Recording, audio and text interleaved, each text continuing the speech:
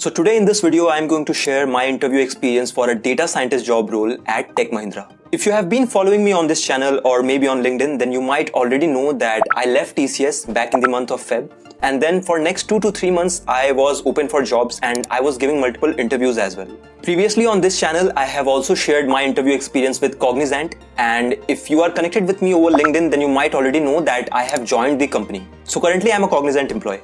However, I was still willing to share this particular interview experience on this channel because this opening was for a tech lead band at Tech Mahindra, and sharing my interview experiences is one of the most requested topic by most of the subscribers on this channel. So make sure that you watch this video till the end to gain the most out of this entire interview experience.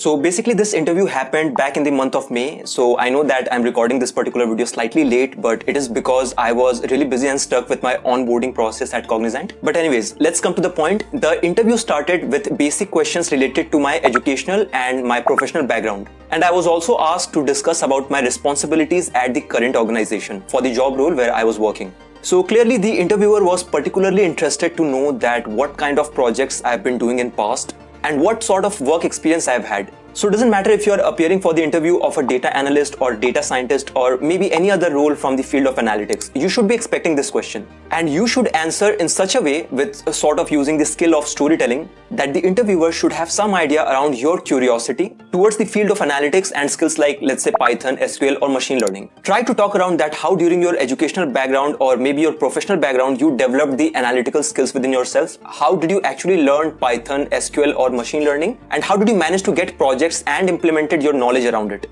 So basically the response should be coming from your side in such a way that it clearly shows your curiosity and interest towards this particular field. So going ahead, the interviewer delved deeper into the details of my last 2 projects. He started asking me questions around that what type of data set was there in the previous projects. He wanted to know about the data types or the feature types which was included within the data set and how I actually performed the techniques like feature engineering, pre-processing, data cleaning or handling null values or maybe statistical modeling. In a nutshell, he wanted me to go in all the details that how exactly I implemented my entire knowledge to create value for the business in order to complete the project. And within this particular session, the interviewer was interested in understanding that how I had hyper-tuned the machine learning models and how exactly I evaluated the performance of the machine learning model. So I can tell you one thing for sure, that within your entire interview, doesn't matter if you're appearing for a data analyst or data scientist or maybe business analyst job role. This particular question where the interviewer is asking you to talk about the details of your previous projects and how you implemented your knowledge and what kind of statistical or analytical techniques you have used. This particular question can actually decide your selection or rejection for the interview. Yes, it really has so much of potential. So please do not try to avoid or skip this question in any manner, or do not even rush when you are answering for this particular question. Try to be very precise and detailed with your responses. So I'll tell you exactly what you need to say. Any type of feature engineering, data cleaning task that you have performed, be it handling outliers or finding correlation between multiple features or applying any kind of statistical method, please try to talk around these things in as detailed manner as possible. Because with your response over here at this particular point, the interviewer is trying to evaluate you that are you going to be a good fit for the opening that they have. So please keep this thing in mind and prioritize this particular question as much as possible, because your response for this particular question really adds a lot of weightage to your entire interview experience. So moving ahead, the interviewer asked me around 15 to 20 back-to-back questions around machine learning and deep learning. I will try to show you a list on your screen of all the machine learning topics that I was asked during this particular interview session. As much as I can remember as of now, I was asked about concepts like bias variance, R-square or adjusted R-square, different types of evaluation matrix, and my conceptual understanding between bagging and boosting techniques. I remember that I was particularly asked about the bootstrapping concept within random forest model.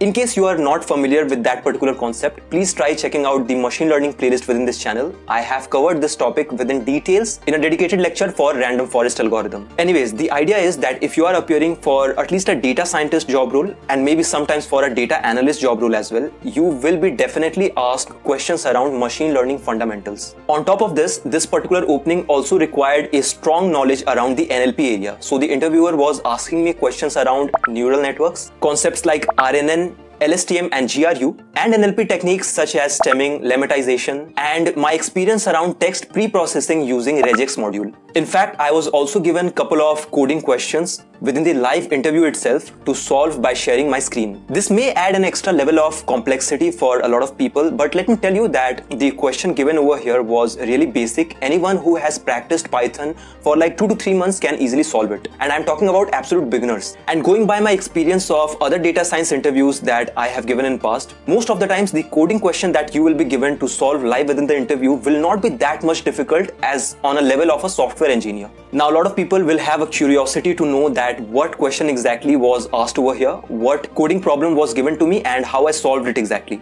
So I will add a snip on the screen for you, so you can pause the video and check it out. You can check out the question and the solution as well that you need to take in order to solve it. Although I was given 2 Python problems to solve within the interview, but as of now I can recall of only one, so apologies for that. So overall, it was a really good experience. It helped me realizing the need of a very strong foundation around the data science topics, starting from Python, SQL, statistics, or maybe machine learning. And one more thing that I was able to realize in my experience of past 2 to 3 months of giving multiple interviews is that it doesn't matter that how complex machine learning or deep learning topic you understand. More important is that how simplified manner you can use in order to explain the topic within the interview. This particular thing is also a very crucial skill and requires a lot of practice around it. So in a nutshell, if you're someone who is preparing for a data science interview or who is looking forward to make a career within the field of analytics, then please primarily focus on building the foundational skills. Secondly, start practicing those, be it Python, SQL, or machine learning. Do projects around it, and be consistent with the entire preparation thing. Since you decided to watch this video till the end, I also want to give you an additional tip that will help you in any sort of interview.